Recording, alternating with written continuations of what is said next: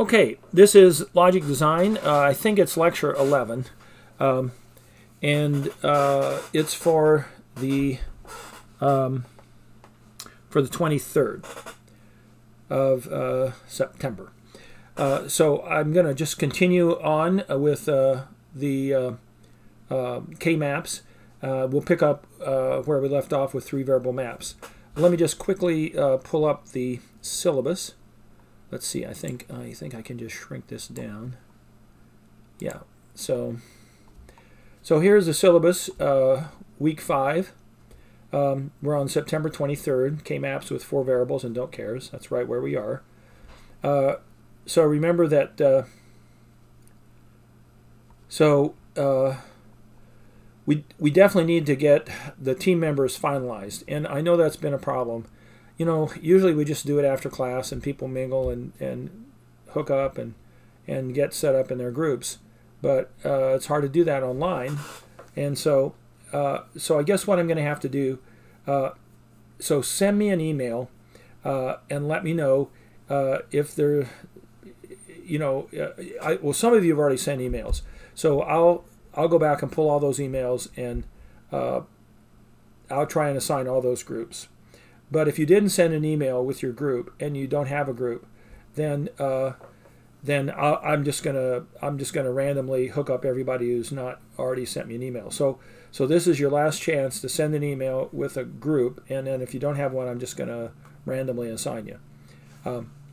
Okay, so and then we will be doing. We've got a few weeks, but eventually we'll be doing the group projects. And what I want to do for those, I'd like to have you do them on live on Zoom, and so we'll schedule that. And then any of the other classmates that want to tune in and listen in, that would be great. But it's not going to be as good as it normally would be in person.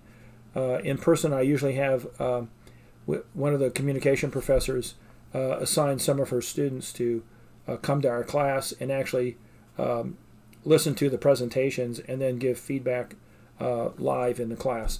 And so we're going to be missing that feature, and I think that's unfortunate. But maybe I'll try and do that myself. In any event, well, that's what we'll do. Okay, so moving on, let's jump on we'll pick up where we left off, and let's see, just do this, and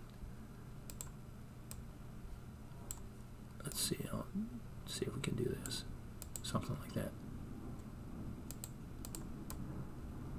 Okay, well, yeah, so the axis is labeled a funny way, we know that. Okay, all right, so and maybe I'll move this over just a little bit, so it's just a little bit over here. Yeah, perfect. Okay.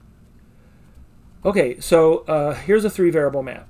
We've already covered this, and we talked about this already. And what you saw was that we can loop these 2. We can loop this wraparound group of 2, and this group of 2 at the bottom we don't need because it's a consensus term. So the entire map is covered. This group here is A prime B. It's A prime because it's in the column where A is 0. So for both boxes, A is 0, and for both boxes, B is 1. But C is 1 here and 0 here. So C changes, so it's the term that's dropped. And here we see A is 1 for both boxes, so that's going to be A C prime.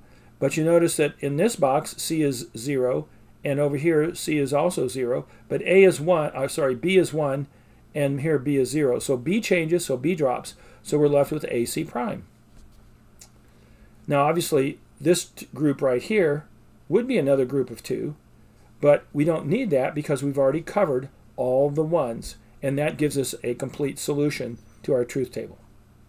So our truth table can be implemented with 2 AND gates and 1 OR gate. An AND gate with A and B prime, A prime and B going in, and A and C prime going in the other AND gate, and both of those feeding into one output OR gate. Now,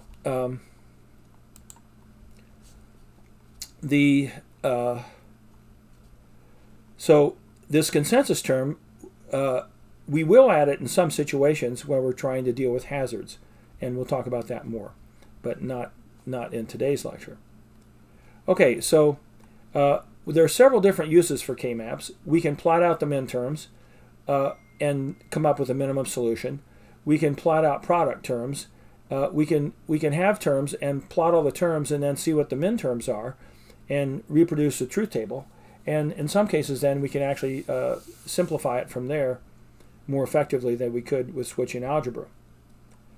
All right.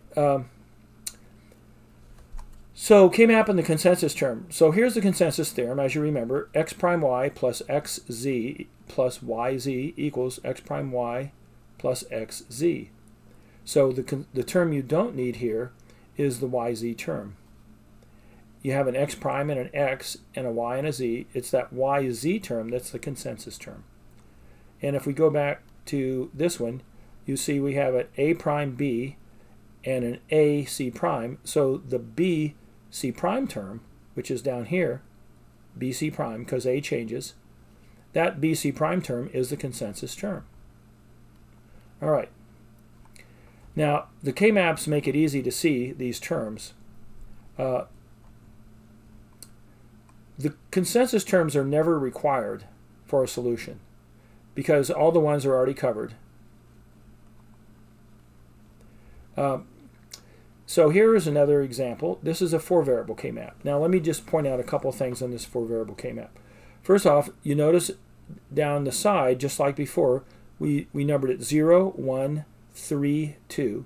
And the columns, now we have A and B across the top and C and D down the side. And we number the columns 0, 0, 0, 0, 1. So 0, 1, 2, 3, 2. So we flipped these two columns get flipped, the right two columns and the bottom two rows. And that's what you have to remember. Now we have a term here, A prime, B prime, C prime. And a term here, A prime, B, D. But there is another term here, this green loop, and that's the consensus term. And note, it's, so we have, so the B prime and the B, so the consensus term would be A prime, C prime, D. And there it is, A prime, C prime, D. And you can see that the green term is not required because there are 4 ones on this map. They're all covered with the first two terms, A prime, B prime, C prime, and A prime, B, D. Now notice on a 4-variable map, when you combine two boxes, you have a 3-variable term. Notice on a 3-variable map, when you combine two boxes, you have a 2-variable term. So you have to remember how many variables results from combining the boxes. It's one less. So each box on a 3-variable map represents 3 variables. When you combine 2, you drop 1 variable, so you're left with 2. Each box on a 4-variable map includes 4 variables. When you combine 2, you drop 1, so now you have 3 variables. If you combined 4 boxes, you would drop 2 variables, or 1 more variable, so that you would have a 2-variable term. And if you combined 8 boxes, you'd have a single variable term on a 4-variable map. And again, if you combined all boxes, then you would have the constant 1, if they were all 1s. Or if they're all 0s, you could combine them as a max term, and you would have the constant 0. All right. So now we're going to talk about prime implicants. This is just a definition, but it is it's sort of an important definition for understanding how these simplification theorems work and whatnot. So any time we have a min term or 2 min terms combined together or whatever, any of those are implicants. But it's only prime if it cannot be combined with another implicant. So for instance, in this map, we have this box here which represents A prime, B prime, C prime, D prime. And this box here which represents A prime, B prime, C prime, D. Those are both implicants. They're not prime because those two can be combined together with each other to form a 2-variable term, three-variable term, A prime, B prime, C prime, where the D drops out. And because that A prime, B prime, C prime term cannot be combined with another group of 2 to make a group of 4, it is considered prime. Just like this term here is also a prime implicant. It's A prime, B, D. And interestingly, the consensus term, the A prime, C prime, D term, is also prime because it cannot be combined with another group of 2 to make a group of 4. Yet it includes other terms from prime implicants. It includes the one from this prime implicant, and it includes the one from this prime implicant.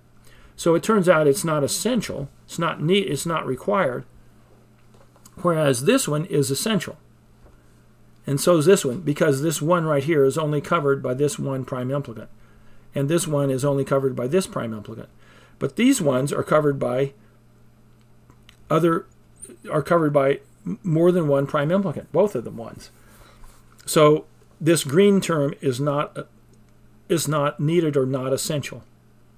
All right, so an implicant that cannot be combined is considered a prime implicant. If it includes minterms that are not covered in any other prime implicant, it's considered essential.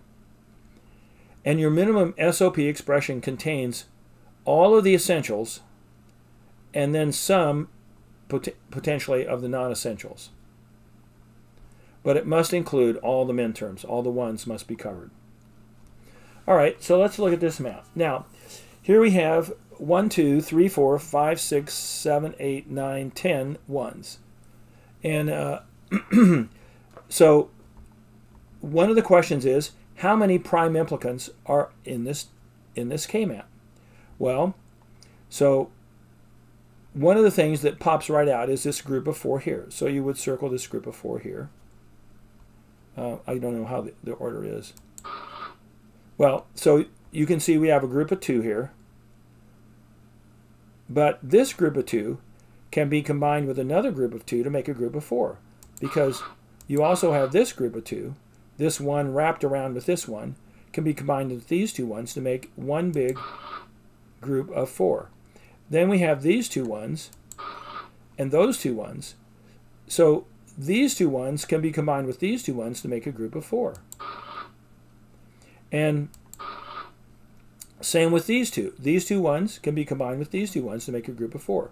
So these 2 blue groups are prime implicants, but all those groups of 2 in here are not. Now, there's still one more prime implicant. Well, there's 2 more. Actually, 3 more.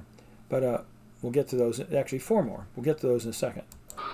So there's this group of 4. Now, is this group of 4 essential? No, it is not. It is a consensus term. And it is not essential because all the ones can be covered by this group of 4 and this group of 4. Now, how many more prime implicants do you think there are? These all 3 are prime implicants, but the group of the column here of 4 is not essential. But notice we can group these 2 together, and they can't be combined with any other group of 2 to make a group of 4. So that's another prime implicant. We can group this group together. That's another prime implicant, and we have a wraparound group with this one and that one, which is also another prime implicant. So there's 3 more prime implicants. That one, and that one. And so all totaled on this chart, we have 6 prime implicants. But we don't need all 6 for our solution. All we need are the essentials plus a few non-essentials. Now, the essentials are the 2 big groups of 4, the square root groups of 4, but not the column. But then we have 2 minterms that were not covered. Now, we could cover them with this group of 2 and this red and this wraparound group of 2. But that would take 2 additional prime implicants.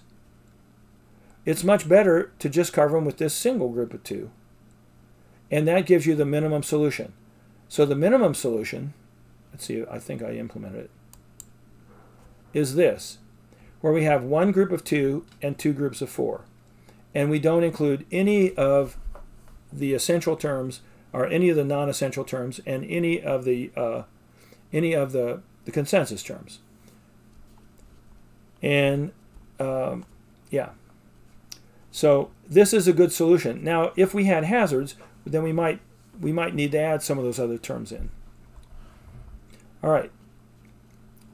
So does everybody see how this works? We have we started with 6 prime implicants. 2 of them are essential, and the rest are not. So 4 are non-essential. But of the non-essentials, this one makes the best minimum solution. So that's what we picked. So our final solution has 2 essentials and 1 non-essential.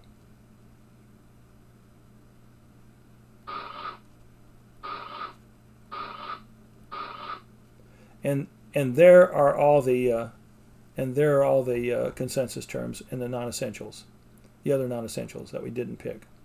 All right, let's look at this one. So you can see right off the bat we have this group of 4 over here. And then what else? Well, so you can see group of 2, a group of 2, a wraparound group of 2, and another wraparound group of 2. So group of 2, wraparound group of 2, and another wraparound group of 2. So we have 1, 2, 3, 4, 5 prime implicants on this chart. Now, the ones that have terms in them that are not covered by any other prime implicant are essential. So this group of 4 is essential. This blue group of 2 is essential because it's the only one covering this one. And this group of 2 is essential because it's the only one covering this one. But this one is covered by 2 different non-essentials, so you just have to pick one. And in this case, your final solution would be the 3 blue terms plus 1 of the red terms. Either one would give you an equivalent solution. So there are 2 minimum solutions here that are not identical. All right. So K-maps with more than 4 variables. This is where the joy of the K-map breaks down a little bit. Because yes, you can do theoretically 5 and 6 variable maps, but unless you have the Star Wars 3-dimensional chessboard, it's really hard to visualize this. So since you can only have a max of 2 variables on any one axis, you have to go to the 3rd dimension for 5 and 6 variables. And so we just use the imaginary axis into the plane of the 2D map, and there's a couple different ways to do this. I'll show you the best way. So one way to do a 5 variable map is to cut each square in half and call that the E variable, whereas 1's in the upper half and 0's in the bottom half. That is not easy to make sense out of, and I don't think this is a good solution. So what we normally recommend is that you do 2 different 4 variable maps. One map where E is considered to be 0, and the other map where E is considered to be 1. And that works a whole lot better. And then you don't have to use these diagonals. You're kind of visualizing it like this, but if you do 2 maps, you can just think of it as you take off the front course and make that a separate map, and then you do the back course, and that's a separate 4 variable map. And you just have to stack them to get the effect. And then a 6 variable map. Some have suggested doing this. This is really terrible. I don't know how you can even begin to make sense out of this. So for a 6 variable map, I recommend you just do 6 4 variable maps, and you label 1 EF00, 1 EF01, 1 EF11, and 1 EF10, and try and make that work. But even that's kind of challenging. 6 variables is not very easy. 5 is definitely doable. 6 is hard, maybe impossible. All right, so we talked about those already. You can read off the minimum and max terms. You can prove 2 functions are equal. You can even and or 2 functions together. And it's certainly an easy way to go from a SOP form to a POS form, because all you have to do is if you have it in SOP form, you just plot all the terms, all the ones, and then you take the zeros and come up with a minimum solution for the zeros. Or if you're going the other way, you plot the zeros and then you use the ones to generate the minimum function with the ones. So from a K-map, you can definitely read both the max terms and the min terms. One other thing to point out here are the other labels. So this is the way that I recommend you label it. So we have AB on the top, CD on the side. So we know that these two columns represent A equals 1, and these two columns represent A equals 0. We also know that the middle two columns represent B as 1, whereas the outside two columns would be B as 0. The bottom two rows are C as 1, whereas the top two rows are C as 0, or C prime. And then the middle two rows are D, and the top and bottom rows are D prime. And so with a little practice, you can read these things off pretty well. Okay, so that pretty much covers the slides. What I want to do now, let me switch to. I'm gonna expand this, and then I'll switch to paper, and we'll just do a few additionals.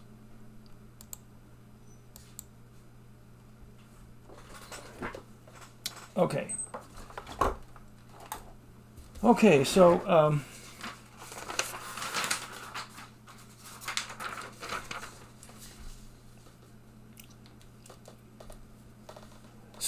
so one of the things with K-maps that's very helpful is that they really are visual, and once you get used to looking at them, your eyes can definitely achieve these minimum solutions. So let's take an example like this. This is one of the ones. I'll do some where they can be kind of confusing.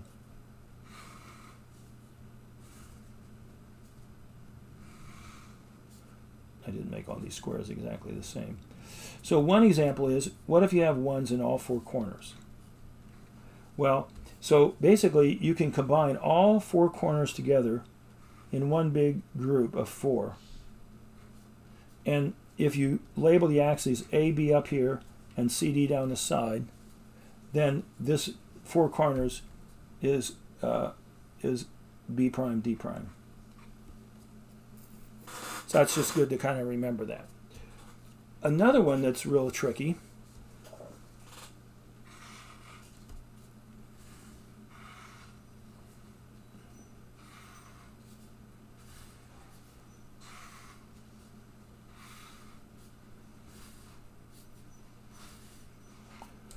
same AB at the top, and we will always label AB at the top and CD down the side, just so you can kind of get used to it. Now remember, these two columns are A, these two columns are B, these two columns are C, and sorry, 2 rows are C, and these 2 rows are D. So that really helps you read things off. Now, if we have some ones like this, and this is one that students will often mess up. So everybody sees this group of 4, and sometimes people will also see this group of 4 wrapped around. But then they'll do this group of 2, and then they'll wrap around this group of 2. But that's wrong. What they should see is that this is another group of 4 here, and this is a wraparound group of 4 here. So let me draw it off by itself so you can see what it should look like.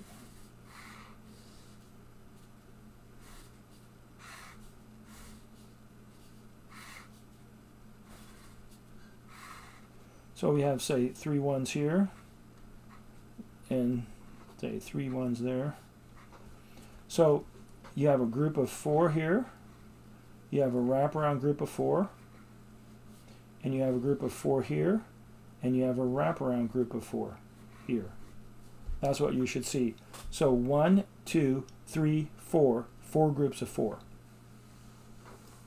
There are no groups of 2 because every group of 2 can be combined with another group of 2 to make a group of 4.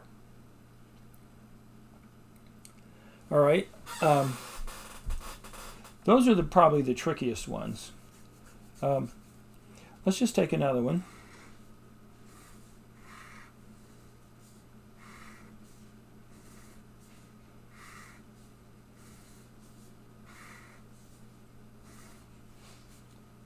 So we have A, B, C, D. So let's put some 1s.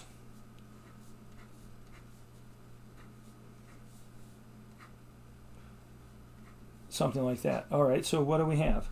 Well, so we can combine this one with this one for a group of 2. We have a group of 4 here, and we have another group of 4 here, and then we have a group of 2 here. So what would the minimum solution be? Well, it turns out you need all of these. So let's write that. So let's see. So first off, what's this group of 2? What would that be? Well, we know that this is, well, so if we use the alternate labels, let's do the alternate labels. So we know this is A. We know this is the middle, these two are A. We know these two are B. We know these two are C. We know these two are D. So these have to be A prime, B prime, because we're over here in the A prime. So A prime, B prime. So C is 1 here, but it's 0 there, so it looks like the C is going to drop. And D is D prime here and D prime there. So that group of 2 then is going to be A prime, B prime, D prime. Now, what about this group of 2 up here? This one. So that's going to be A, B, and looks like A, B, C prime, because D is 1 there and 0 there, so the D will drop. So it's going to be, so this group of 2 is going to be A, B, let's see, I guess you couldn't quite see that one. So this group, this wraparound group here is going to be A prime, B prime, D prime. This group here is going to be A, B, and since the D drops, we're left with C, but that up here is C, that's C prime up here, so that's going to be A, B, C prime. Now what's this? What about this group of 4 here? What's that group going to be? This group right here. Well, it's clearly B, so the A is going to drop because A is 1 on this half and 0 here, and C is 1 here and 0 there, so it's going to drop. So we have to drop 2 variables because it's a group of 4, and so it looks like it's going to be BD. So that will just be BD. And what about this group? Well, that's going to be AD, AD, because these 2 columns are A and these 2 rows are D. And you know you're going to drop the other 2 variables because you have to drop 2. So AD. So this map would be A prime, B prime, D prime plus A, B, C prime plus AD plus BD. And this is a minimum solution. You can't shrink this down. Now you can reconfigure it. You could put it in SOP form, or rather POS form. Let's put it in POS form. So in POS form, we'll put in the zeros. Wherever we don't have a 1, we have zeros. But it gets kind of crowded. So I usually just draw a brand new map. And so let's just draw a brand new map down here. And we'll put the zeros in where they go.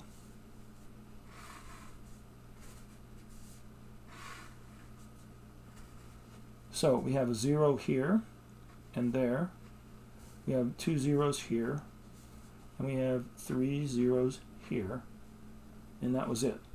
All right, so what do we have? Well, it's a little messy, but so obviously we can group these 2 zeros, and then we can do a group here, a wraparound group with this one, and a wraparound group with that one. So it looks like we don't need all these. So we need this one, We need this one, this wraparound, and then we need either this group of 2 down here or this group of 2 down there. So we have 2 equivalent solutions. So let's look at those. So first off, how do we call these? And again, we'll do the same thing: A, B, C, D. And the first 2 rows, these right 2 columns are A, the middle 2 columns are B, the bottom 2 rows are C, and the top and the middle 2 the bottom 2 rows are C, and the middle 2 rows are D. Okay.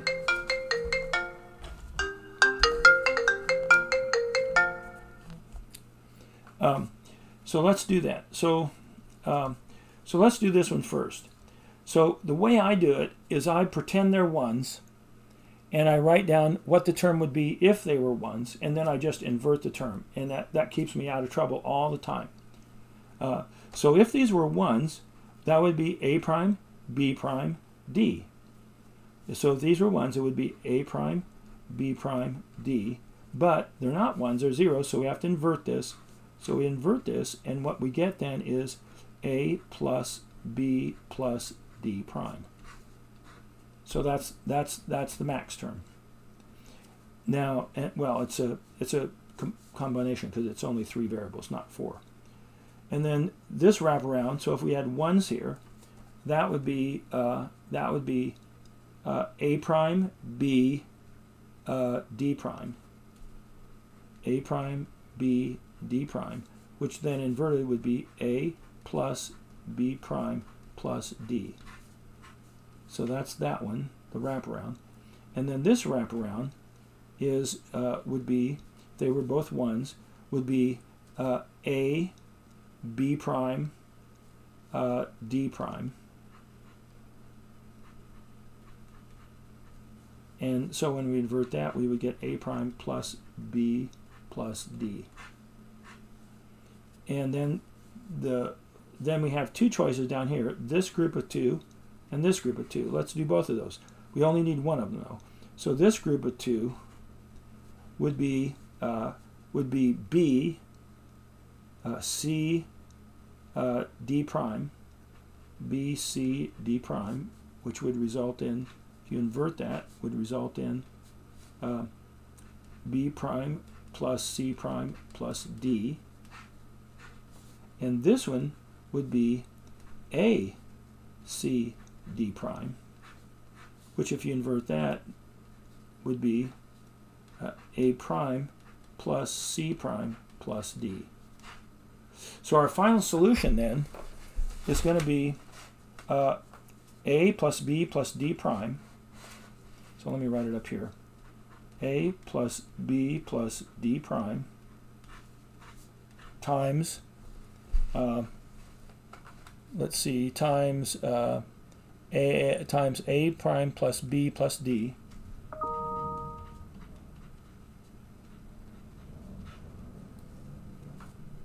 times, let's see, we need this one, this wraparound group of 2, which is right here, and that is A plus B prime plus D.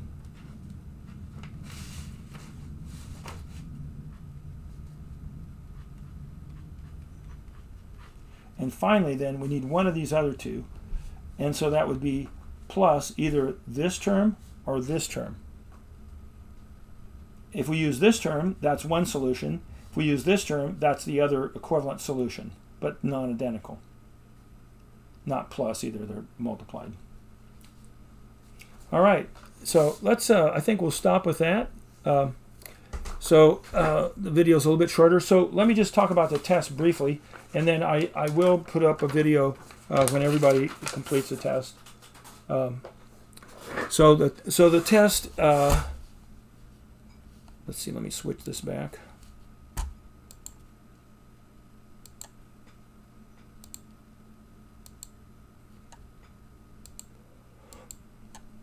So the average on the test was 70.2, which was about kind of what I thought it would be, close to 70.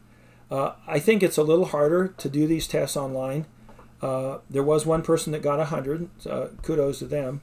That was well done. There were some low scores. I will send out an email to pretty much everybody that scored below 70, and I'll give them a chance to do some work and earn some points back. Now, the reason I do that, there's a lot of reasons, but I don't want to. I definitely won't penalize anybody. So if you got 70 or above, then you're really in pretty good shape. And I'll probably add 3 points to at least 3 points, or maybe even a few more to everybody's score. We'll see, because there were 2 problems that had issues, and so I'll go back and look at those. I haven't done that yet, and but I'll try and add some points to folks' scores. So when I do that, the average will be more like 76. All right, let's see. Okay, I think that's pretty much it. Make sure you're okay. So be sure and send me your email if you have if there's some people you want in your group. If you've already sent me one, I should be able to. I have all those emails, and I'll go back and pull those out. Hopefully, though, if somebody was supposed to send one and didn't, then that might be a problem. But hopefully, that's all fine.